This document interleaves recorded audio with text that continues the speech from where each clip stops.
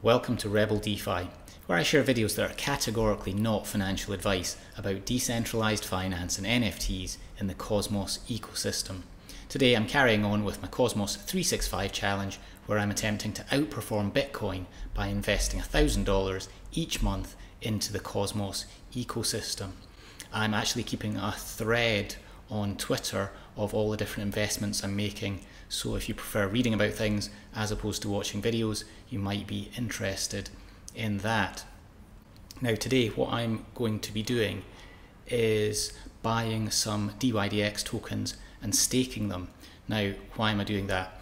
It turns out that all the fees generated by the platform are going to be distributed to stakers, and in the last 30 days the fees have been $8.5 million.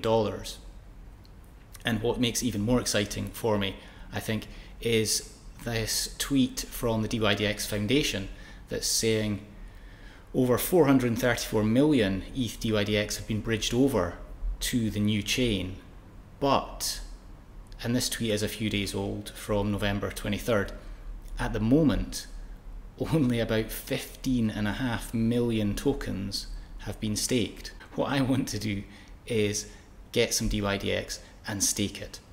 So what I'm going to do is go over to my Mars protocol credit account. So essentially I'm just using this as a bank account, and what I'm going to do is go into this one here, and you can see I've deposited lots of stable coins, and I mean I'm earning just a little bit of interest, so it's probably better in here than just sitting on Osmosis.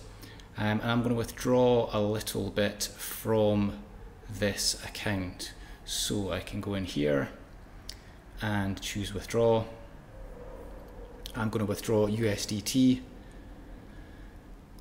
and I will withdraw $200. So I'm going to buy $200 worth of dYdX tokens and then just stake these to a validator, and the validator I'll be staking to today is Orbital Command. And for anyone that doesn't know, I'm part of the Orbital Command validator.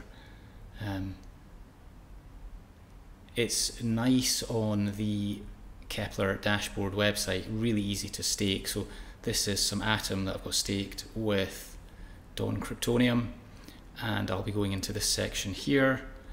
In fact, I'll just make dYdX a favorite, and then on this dYdX section, once I get some dYdX onto the dYdX chain, I'll have the option to stake from here. So if I go over to Osmosis now, I should be able to swap some, sorry, I'm going to have to refresh the page. Yep, we can see my USDT has arrived from the Mars app back into Osmosis. Now Mars is on Osmosis, so it's not going cross-chain or anything. So I want to swap all of this, $200, into dYdX.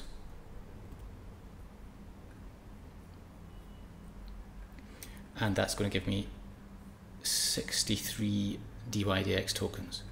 So just hit swap, sign this transaction. Now that my trade's gone through, on the assets page on Osmosis, we can see that I've got this 63.2 dYdX. So I can just use the Osmosis withdraw function, and what this will do is send, or allow me to send, my dYdX from Osmosis over to the dYdX chain. Quite a lot of decimal places there. I'll just withdraw this, sign the transaction, and then I should be able to go back into this Keplr dashboard. Might have to refresh. Okay, and we can see that my dYdX has moved from the Osmosis chain onto the dYdX chain, and from here I can stake.